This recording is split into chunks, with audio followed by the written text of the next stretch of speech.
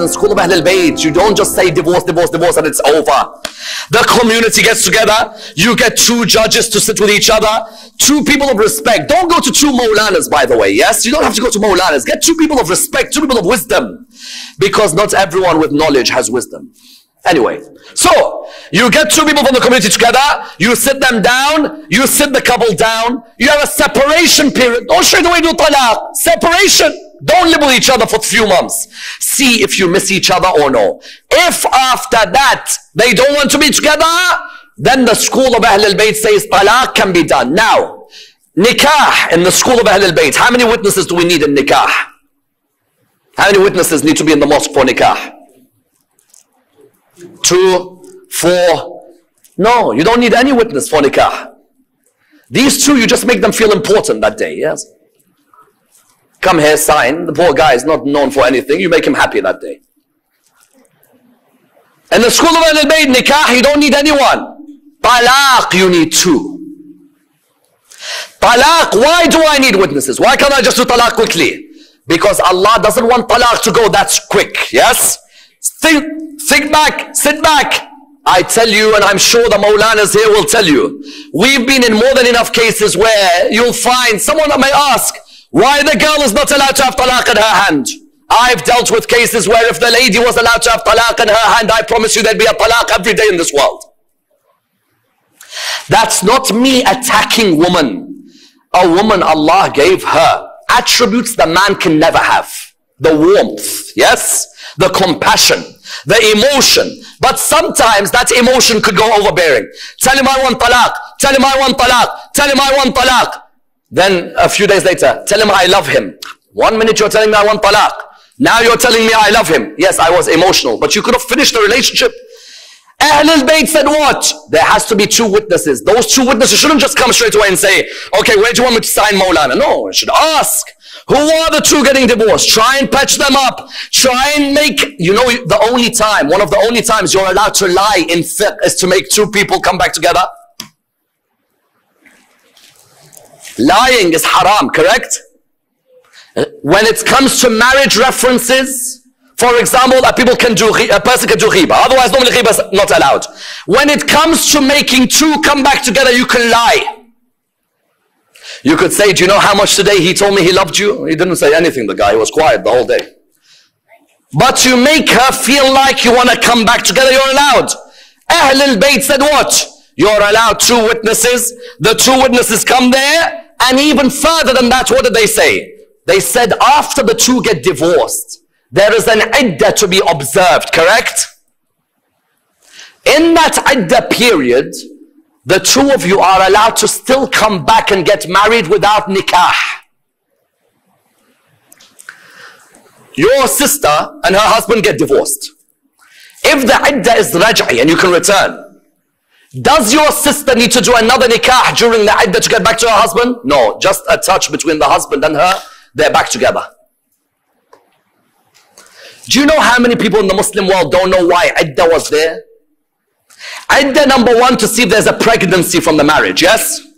Number 2, to try and hopefully within those few months, the 2 can come back. If you as a parent can see that your child wants his wife back, your son wants his wife back, your daughter wants the husband back, don't put your emotion ahead of theirs. You see the boy wants her, help him get back. I send this as a message to every parent. You could see your boy misses his wife and you know who caused the issues. Don't let your ego get in the way. If you see your boy is sad, go talk to him, let him get back. Iddah was there not so that 3 of you, that it's over. Iddah was there so that you may reconcile. Come back.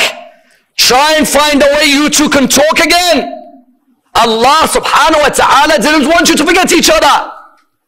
He wanted a chance for both of you to possibly forgive each other. But some ladies turn around and say, well, can we have the right of divorce? Of course you can. A lady in Islam can divorce her husband. In which situations? One situation is the Khula divorce, yes? The Khula divorce, what is it? The Khula divorce is A lady may come to Rasulullah like she did, like Jamila or Rabi'a bin Mas'ud came to Rasulullah and said, Ya Rasulullah, my husband is a good man, but he's short and bald.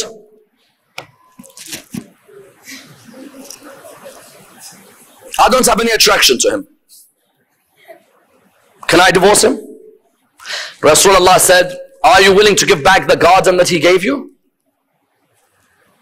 She said yes. He said, very well. Because she said, I can't fulfill my Islamic duties to him. There's no physical attraction. She was allowed the khul'a, divorce. Khul'a means what? The woman asks for the divorce, but she has to give mahar back and expenses possibly above mahar. Then there's the second type of divorce. What is it? The mubarat divorce. The mubarat divorce, what is it? When the woman asks for the divorce, her and the husband reach a stage of aversion to each other. They don't want to be around each other. And she says that I'm willing to give my mahar back. Khul'a will be mahar and more. Because the husband may demand more. And the mubarat, no, you may say, for example, according to different ulama, the mahar will be given back. Then there's a third, which is what? What if my husband is being a devil in this relationship?